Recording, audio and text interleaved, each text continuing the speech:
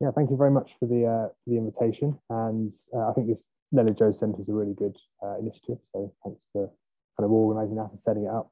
It's really nice to speak to people beyond, computational biophysics, speak to material scientists, people, quantum people, and the like. So today I'm going to introduce molecular dynamics and differentiable molecular simulation. I'm going to describe some previous work to learn a coarse-grained force field for proteins from scratch. I'm going to outline some challenges in applying differentiable simulation to larger biomolecular systems, and then describe some recent progress on implicit solvent models. Okay, so I think most of this audience has probably heard of molecular dynamics, was vaguely familiar with it. My background is more biology, and I think it's fair to say that physical simulations of biological systems have really helped us to understand biological processes. And these methods work best when used in combination with experimental data. So for instance, giving mechanistic understanding that experimental approaches can identify, or even pointing to new experimental directions. And ever improving compute resources, new machine learning approaches, and better protein structure prediction with AlphaFold mean that simulating biomolecules with molecular dynamics is just going to become kind of more and more important. But there are problems with the molecular dynamics, and I think you can split them into two broad categories. The first is the sampling problem. So most biological processes happen on the millisecond timescale, second, or even years when it comes to something like protein aggregation. But when you simulate on kind of commercial hardware, you can only get to about microsecond, millisecond perhaps routinely. So there's a clear problem there. The second problem, which is the one I'm more interested in, is the force field problem. So that's the actual rules by which the molecules move. And that itself falls into two categories. So do you have the correct functional form? For instance, quantum mechanics or electromechanics, or you could start to combine atoms and have a coarse-grained force field. But also correct parameters. So over many years, we've selected hundreds, perhaps even thousands of parameters in force fields to do certain things, namely to keep folded proteins folded. And now we're starting to realize that when it comes to disorder proteins, they don't work so well. And if you want to dock a ligand into a protein, you need to then parameterize your ligand as well. And these two problems are actually related because you can't judge whether you have the correct functional form unless it's well parameterized. So how do you parameterize a force field? Well, normally you choose your functional form. You kind of guess the parameters either from an existing force field or some physical intuition. You'd run some simulations and you change the parameters to match experimental or quantum mechanical data. Now, this is good because it works. It's how we've got force fields so far, but it's an awful lot of effort, and you can only change a few parameters at a time in general. And then there is what you might call the modern approach, completely the other way. You just train a big neural network to do everything. You train it on trajectory data, for instance, to reproduce forces. All it takes in is coordinates and atom labels. And this is nice in the sense that it can learn anything. Neural networks are universal approximators, but we do struggle with a lack of data here. The network you get out isn't particularly interpretable. And neural networks actually run slower than a molecular mechanics force field. So you might end up needing to jump time steps in order to make this worthwhile. So it's questionable whether this is the right way. So I'm promoting a kind of a third way, differentiable molecular simulation. So this is kind of a best of both of the two. You choose the functional form, and then you run your simulations in an automatic differentiation framework, which I'll describe. And then that allows you to change the parameters to reduce some loss function. And so this has the advantage that you can change all parameters at once, but you retain the interpretability because you're using a standard functional form. But it does have the downside that it takes a long time to train. So for those of you familiar with neural networks, think of a recurrent neural network. You would have a series of inputs, and then your weights and biases would act on that through a series of hidden states, and you get an output which will be compared to your true output. You'd obtain a loss function, and because you've implemented this in a system like PyTorch or TensorFlow, you can just press a button and it will run the tape for you. It will track your gradients using automatic differentiation, and it will give you the gradient of your loss with respect to the parameters. And that's how you train neural networks. And really, differentiable simulation is an analogous idea here.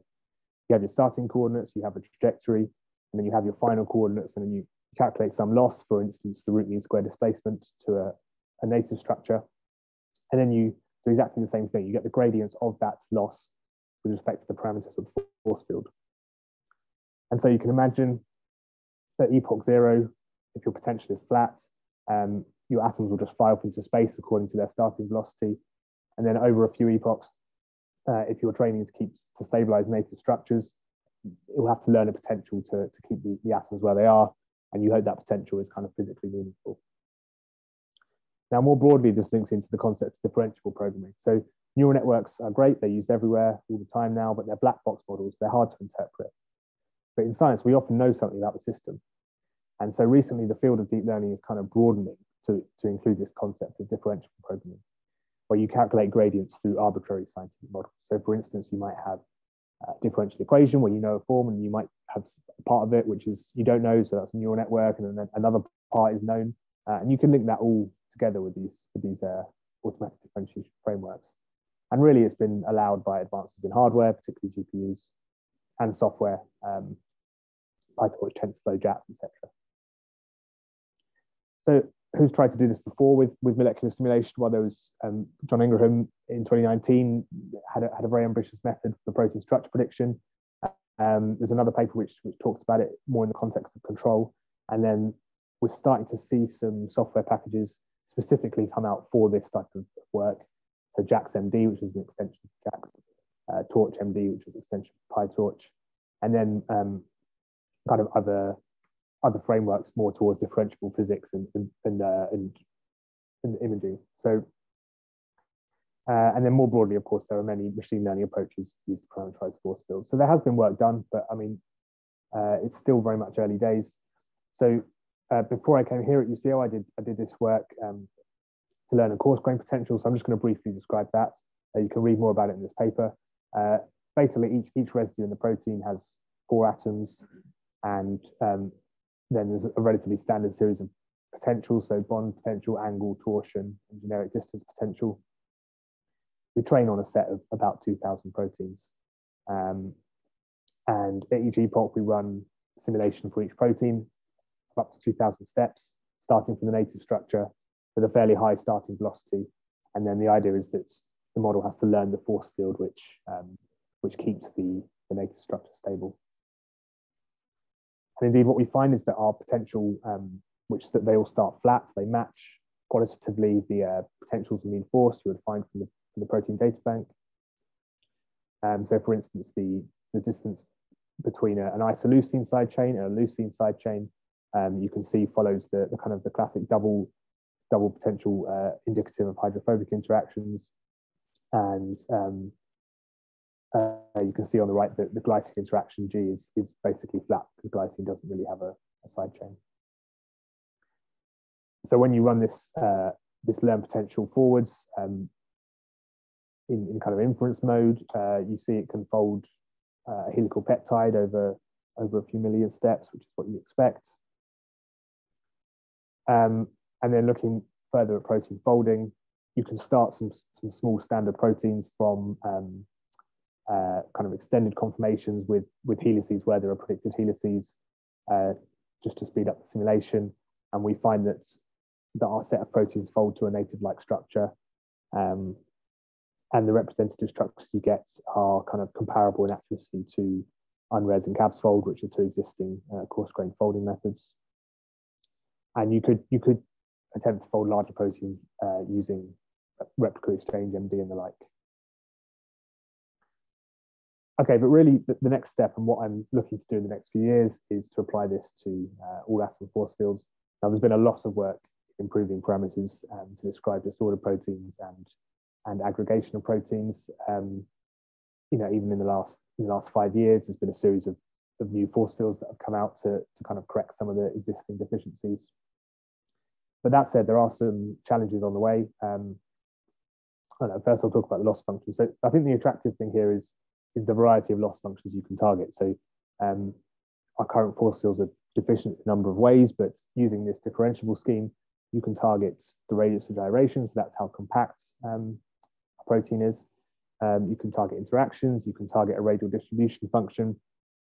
You might know that some parts of the protein are flexible, or you can target protein ligand binding for virtual screening, phase changes, things like amyloid aggregation.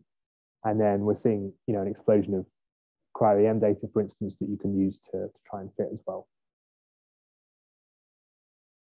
But that said, there are some issues with differentiable simulation, so I'll just briefly go over those. One of the big ones is GPU memory requirements. So when you're training, you need to store the values for your reverse mode AD, and that means that the memory required scales with the number of steps, which is a problem if you want to run millions of steps. Although I should note that's not a problem when you're running the simulation in inference. It's only when you're training. This though is a big issue in neural networks. So there is quite a large body of work kind of addressing it. You can use forward mode automatic differentiation. You can use gradient checkpointing, or you can use kind of new algorithms where you invert the simulation and don't record intermediate values. So, talking about forward mode AD, it's probably worth just highlighting 3 different ways you can calculate these gradients over long simulations. The most standard way, I think, because it's used in neural networks, is reverse mode AD. So you record the computation graph as you go through the simulation, and you compute the chain rule backwards. And the main advantage there is that your compute time is independent of the number of parameters, which is why it's used to train neural networks, which typically have millions of parameters. But the memory required, as I mentioned, scales with model depth. The alternative is forward mode AD, where you compute the chain rule forwards, and that kind of switches the advantages and disadvantages. And then there is another way which comes more from kind of engineering control theory, which is called the adjoint sensitivity, where you solve an augmented differential equation of the adjoint back in time, and that has the potential to solve the disadvantages of the previous 2 methods, but there is very much limited implementations and guidance, particularly when it comes to scientific type models. Another issue is exploding gradients. So when you do AD, you get exact gradients. Exact gradients to floating point error, but they're exact with respect to the numerical integration. Of course, the numerical integration is just an approximation of the actual dynamics. So some functional force fields, for instance, a hard sphere interaction, are going to give exploding gradients. And so there's kind of questions that I think are going to have to be addressed here about which integrators are suitable to take gradients through. Could you use a more conservative time step, for instance? And then specifically with regards to biomolecular simulation, there's a whole host of algorithms we use in our standard simulations, which aren't necessarily differentiable. For instance, long-range electrostatics with particle mesh UOLT or other UOLT summation approaches, they're pretty hard to implement, let alone make them differentiable. So currently we just use the reaction field approximation. Bond angle constraints, so that's where you don't just have a harmonic potential on bonds, you actually keep them fixed in the integration. Stochastic simulation, so that can actually provide benefits or drawbacks, but certain integrators, for instance, Langevin dynamics, would use stochasticity as part of the simulation. And some aspects that are okay, for instance, neighbor lists, where you find nearby atoms, those actually don't have to be differentiable because the output of a neighbor list is just a binary series of pairs, so the gradient would be 0. So I mentioned briefly there's JAX-MD, which is nice to do these kind of simulations, but doesn't really have any protein support. There's TORCH-MD, which does have protein support, but I think is fundamentally limited in its speed because of the way PyTorch is implemented. And then there's Tai Chi and a few other approaches in the wider kind of differential physics ecosystem. So these are all promising, but they're limited in some way. So I've developed a package in Julia called Molly, a proof of concept molecular dynamics, and DMS. So Julia is a nice little programming language. I'm not going to go into detail, but you might want to check it out if you do scientific computing. So Molly is a pure Julia implementation of MD, DMS. And one of the philosophies is that user-defined potentials simulators should be easy and as fast as the built-in versions.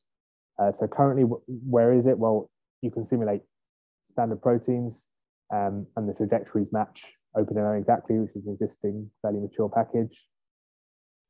You can calculate the gradients through the simulation with Zygot, which is a Julia AD package, and they match finite differencing for reverse and forward mode AD. The main drawback at the minute is the speed, so code runs much slower than widely used MD software due to the technical requirements of differentiability, and also due to the very heavy optimization of existing software. So this is under active development. It's not stable or fully covered by tests, but every week we're adding new features. So to give you an idea of running DMS on small proteins, if you ran allelic peptide, which is a 2-residue peptide in water, which is about 3,000 atoms, it takes about 200 milliseconds per step, but we're constantly working on ways to make that faster, and we have some ideas. If you look at implicit solvent, which I'll describe in a minute, you can go much faster, and a 15 residue peptide is about 50 milliseconds per step.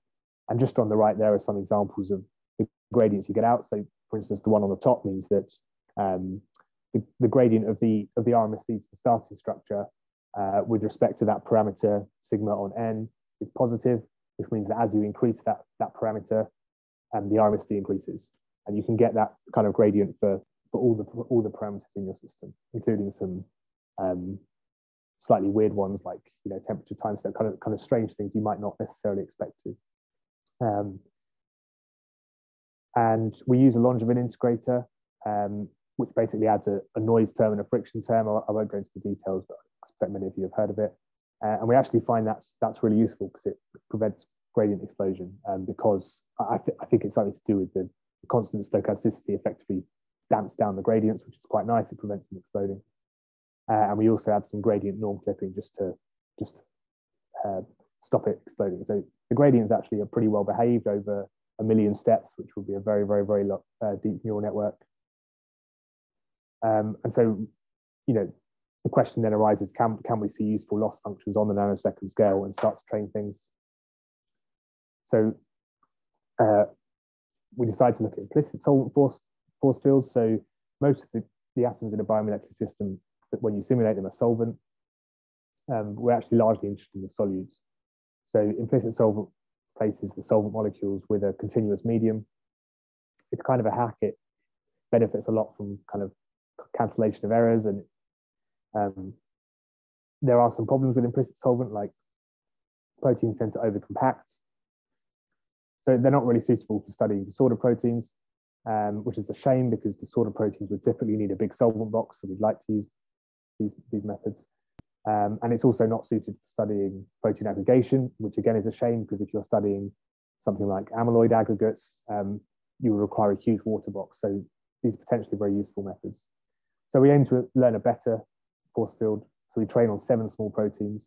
I won't go into the details right now, but we target similarity to the native structure for some of them, which are globular, as in folded, and we target the correct degree of compactness for the disorder proteins.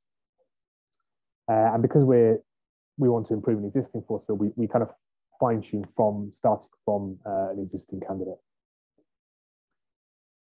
And in fact, what we find is quite, within just 2 epochs of training, so that's 2 1 nanosecond simulations on the 7 proteins, allowing just a maximum 2% change with each parameter. So this really is fine-tuning. We find that we can actually improve the force field. So looking at tryptophan cage, which is a globular protein, we find it has a similar RMSD to the native when you simulate it in the new force field. So the dotted lines here represent the average. However, when you simulate histatin 5, which is a small disorder protein, you see that the radius of gyration has increased, which is the direction you'd want it to go. In fact, you would want it to go even higher than this. So current work is basically trying to improve the performance on disordered proteins whilst not degrade the performance on folded proteins.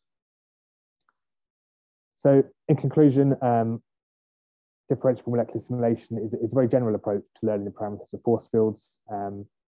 It's really enabled by recent advances in hardware, in software, and the huge explosion we're seeing in biological data. In previous work, we showed that a coarse-grained force field was learned that matches protein data bank statistics and can fold small proteins. And now current work is looking at implicit solvent force fields and how they can work on a wider variety of systems. And I think overall that the guiding point here is, can we keep the deep learning revolution interpretable? You know, it's all well and good training massive neural networks, but what we want is interpretable physical models that we can run. So thanks to the Sure Sharers group at MRC LMB and the Structural Studies Division more widely, and also to David Jones Group at UCL, where I started this work. And thank you for your attention.